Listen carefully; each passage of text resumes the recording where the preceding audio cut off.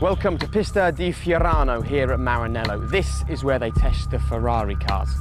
However, today they're testing the Ferrari fuel. So which is quicker, F1 fuel or road fuel? Well, we thought perhaps a double world champion would help us find out.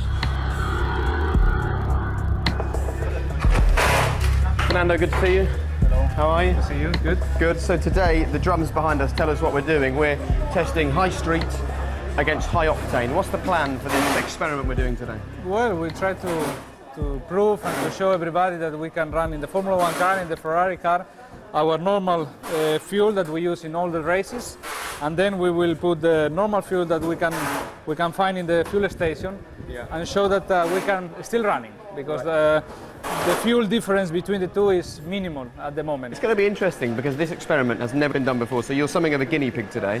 You will either get 100 metres down the road in the road fuel, or you'll be even quicker than with your F1 fuel, which will be interesting. I think quicker will be difficult because obviously, if not, it means that the job the Shell has done for Formula 1 in the past year is not very clever. So I expect some kind of less power, but as I said, not too much. And if there is any big problem, hopefully you cut and we don't show.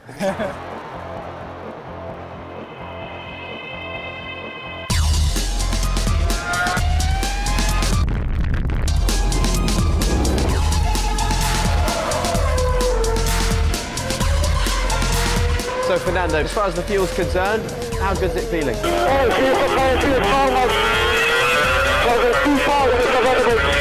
Fernando, the fuel is faster than you.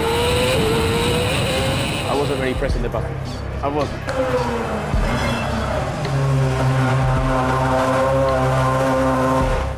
So Fernando, what's happening now? Now we are emptying the car, so removing all the fuel, and now we will feed the standard fuel we find in the station, and hopefully it will work. What do you think is going to be different? Do you think it's just when you put your foot down, you're not going to get that immediate response? I think maybe it can be a little bit different, or can be a little bit problems with the engine in the pickup at the exit of the corners.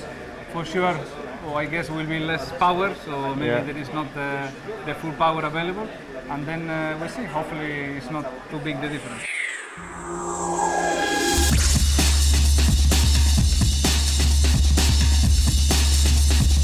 Looking okay for road fuel, isn't it? What are your first impressions with road fuel in the car? A little bit better than expected. All the strong pickup problems, but the power is okay.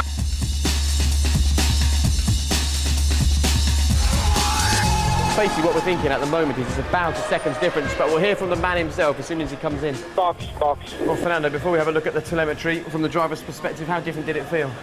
No big difference. I was surprised. In terms of power, I felt no difference, in fact, or maybe a little bit less, but here, obviously, it's difficult. We need to be in a race situation. Maybe the biggest problem was the pickup, a little bit of excitations in the engine, because I think the maps are not optimized for that fuel, etc.